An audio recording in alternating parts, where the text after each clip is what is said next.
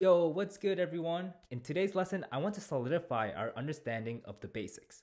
So before we move forward to learning more complicated things, let's build a mini project together. So I wanted to share this news with everyone, and I also wanted to keep it low-key. The reason why I've kind of been MIA is because I just got myself into huge debt. As a first-gen immigrant, my parents always wanted me to buy a house. So there you go, parents. I am in big debt, and I finally got my first mortgage. Yay! But anyways, back to the lesson. So in order to buy a home these days, you gotta get a mortgage. But unless you're filthy rich, that's a different story. So in order to buy a house, you need a couple of things. One being a down payment. Number two, you need to know what your interest rate for how much money you're borrowing. And there's probably other stuff as well, but let's keep it simple for now. So based on your interest rate and your down payment, and also the principal amount for the house, you can determine what your monthly payments will look like. So here we have this beautiful formula, and we'll be going over this together. Alright, so I know some of you guys don't like math that much, but don't worry, this is very simple stuff. We're given a formula, and all we're doing is we're just plugging values in. So this is going to be super fun, and you're going to learn a bit about mortgages. Let's go. Alright, so before we jump into any code, we need to understand how this formula works. So let's go through a quick example together. Alright, so here's the formula, where M is basically the monthly payments, and P is the principal amount that you're borrowing, and R is your interest rate divided by N, which is the number of months in a year.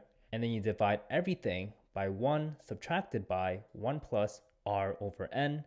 And then you put this to the power of negative N times T. And this formula will give you an idea of how much your monthly payments will be. And just for fun, let's look for a house to buy. So we're searching in Ontario, Toronto, and as you can see, there's a lot of houses out here. So let's scroll around and let's find something that we can afford, because as you know, the housing market is crazy. And if you're from Toronto, you know how bad it is. Houses are just so damn expensive.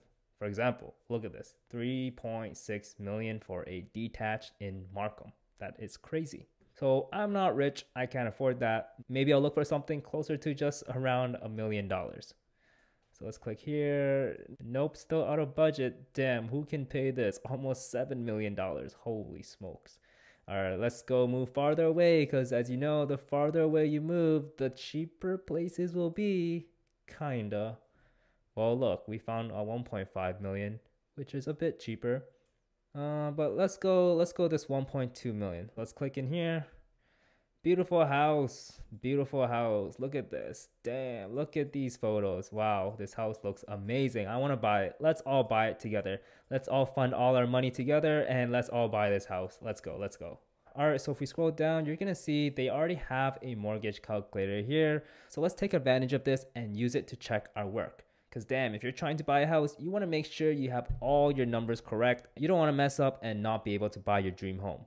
So this house is listed for $1,225,000. So let's simplify the math and let's use 1.2 million as the home price. So 1, 2, 1, 2, 3. And that's 1.2 million. And usually nowadays, people can't afford homes. So it's kind of hard to do a 25-year term. But a lot of people nowadays are doing 30-year terms to make their lives easier. So let's do that. And you know, this 4.5% interest rate is very good these days. Because nowadays it's probably around 6%, 7% or whatever. So let's just put 6% just to be safe. Don't quote me on this, but if I remember correctly, if you're buying a home above $1 million, you have to put down at least 20%. So that's around 240 grand right there. And even with that, your mortgage payment is $5,756. That is nuts. That's like literally no fun money right there. All your money going towards the mortgage. All right, so I wrote down the information here. So the monthly payment is $5,756. So this is the value we're trying to calculate with M. And the home price is 1.2 million and the down payment is 240K. So let's subtract those, 1200, 123, subtract 240, 123. So this will give us 960K. So 960K. So our interest rate is 6%. The number of months in a year is 12, and the total term is 30 years. Cool, so let's plug in these numbers. So 960,000 multiplied by the rate, which is 0.06, divide by 12, bracket, over 1 minus 1 plus 0.06, 12, bracket, and then negative 12 times 30. And now let's pull out our calculators, and let's solve this problem. I don't have a calculator, so I'll be using my phone. 5 minutes later. And if my math is correct, we're going to get this value, 5,755.68 and etc. And if we round this value up, we're pretty much going to get 5,756. So this formula is correct. So we're off to a great start. As you can see, plugging these numbers in was not fun at all. I actually made a couple of mistakes. But anyways, as programmers, we're lazy people. We hate plugging these numbers in. We literally just take formulas, turn it to code, and boom, our life is automated. So that's why on this website, they have this mortgage calculator to make our lives super easy. So now for the fun part, let's turn this to code. All right, before we do anything, feel free to pause this video and try to convert this formula into code. I highly encourage you to do this so that way you can practice. But for those of you that are lazy, let's do this together. All right, so first let's create a block comment so that way we can write down the formula. So that will be 3 single quotes like this, hit enter. And now anything we type inside here is a comment. So the formula is M equals P R divided by N. And then after that, we're gonna divide everything by 1 minus 1 plus R divided by N to the power of negative N times T. Okay, so now let's plug in the numbers. So basically, we're just gonna do print, and then we're gonna do P, which is our principal amount, which is $960,000 multiplied by R divided by N. So that's 0.06 divided by 12. And then we're gonna take all of this and divide it. So let's wrap everything inside parentheses. And now let's open the parentheses. So now it's 1 minus 1 plus 0.06 divided by 12. So now for the exponent, you just put 2 multiplication signs like this. And now you do negative 12 times 30. And now let's run the code. Okay, so it looks like we got an error here. Maybe I messed up the formula. So let's double check our parentheses and make sure everything is correct. Okay, so I forgot a parenthesis here. So let's close that. And now let's remove 1 at the end. And now let's try again.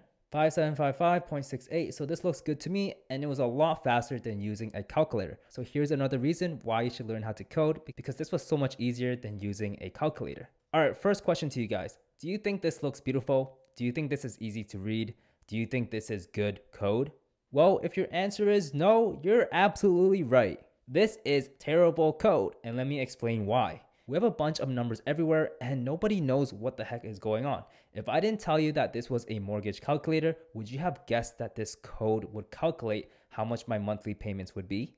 You probably wouldn't. You'd probably just be like, this is just some math. So to make this code make more sense, we should use variables. So first off, let's create a variable called principal. So principal equals 960,123. So now we can take principal and replace 960,000. So now this code makes a little bit more sense. And now let's create variables to replace each number. So next we have rate, which is R. So let's put 0.06.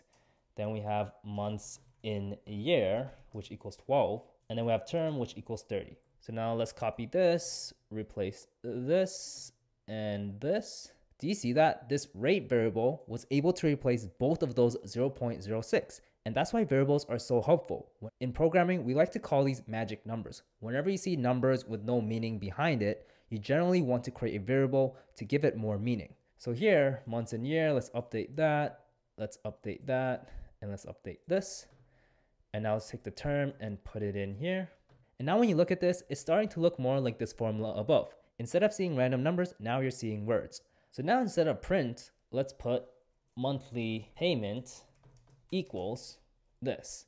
And now we can call print on monthly payment. And now let's click run, and we still get the same result. But now at least things look a lot more better. So if you want to clean up this code even more, you can see that this rate divided by months and year is repeated twice. So we can also get rid of this. So we can copy this.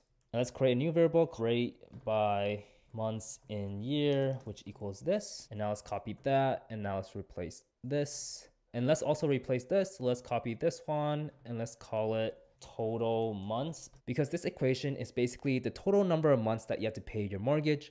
So now let's copy this and let's put it here. And let's hit enter here just to space things out. And now let's click run. And as you can see, everything runs correctly. Now it looks more like code rather than a math equation. And the benefit here is if we want to change our principal amount. Let's say instead of borrowing $960,000, we want to borrow $500,000 instead. All we have to do is just update this variable. So instead of 960,000 here, we can put 500,000, and now we can run our code, and boom, there you go. Now we know how much we'll have to pay if our principal is $500,000. And as you can imagine, by the time you watch this video, the rates might even go up to 0.07. So now we can just update this variable and put 0.07 and click run. And there you go, we get the updated price. So that's all I have for you today. As you can see, coding is super fun and it's super relevant to our everyday lives. Hopefully you enjoyed this lesson. And in the next lesson, we're gonna learn about functions, and then we're gonna revisit this mortgage calculator and improve it by using functions. So yeah, thanks for watching. If you're not subscribed, make sure to hit the subscribe button and also like this video. See you next time. Peace.